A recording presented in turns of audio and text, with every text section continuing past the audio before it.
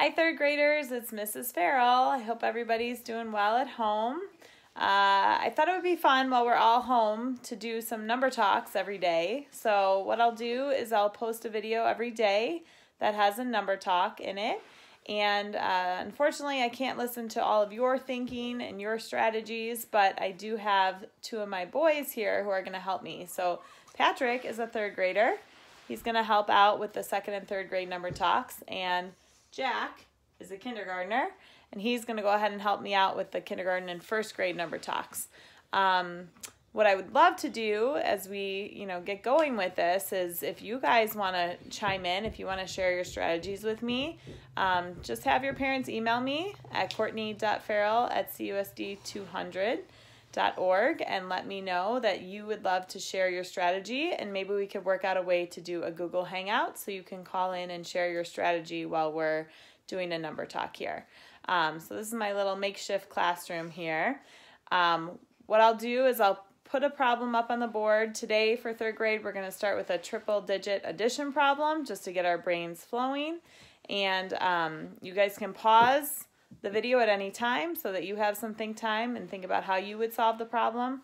Then we'll listen to Patrick's strategy. I'll share a strategy as well. And then, see if you agree with us. So we're going to go ahead and get started. The first problem Patrick's going to help us solve today is 135 plus 219. Okay, so again, you can pause it now if you want to have some think time.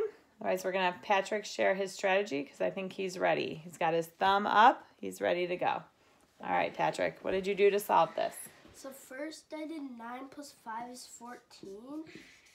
How did you know? The reason I knew that 9 plus 5 is 14 was because 10 plus 5 is 15 and 9 is 1 below 10, so it's 15 minus 1 is 14.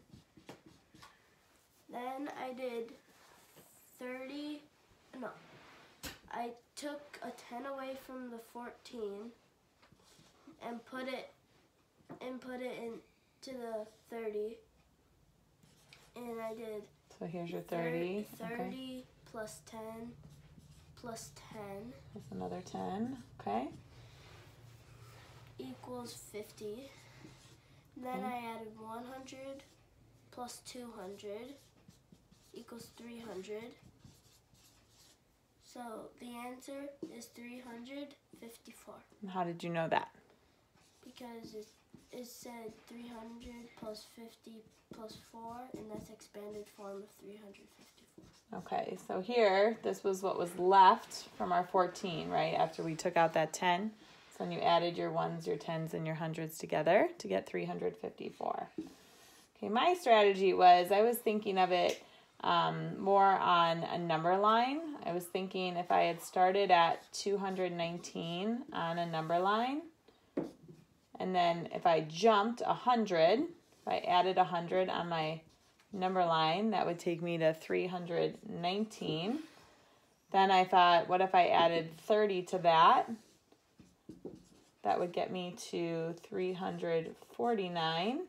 And then I just had 5 more to go. So when I jump 5 at the end, 1, 2, 3, 4, 5, that gets me to 354. So we had the same sum at the end, didn't we? Mm-hmm. Okay, third graders, so think about your strategy. Maybe you had something similar, maybe something a little different, but hopefully you did some great mental math today. Bye.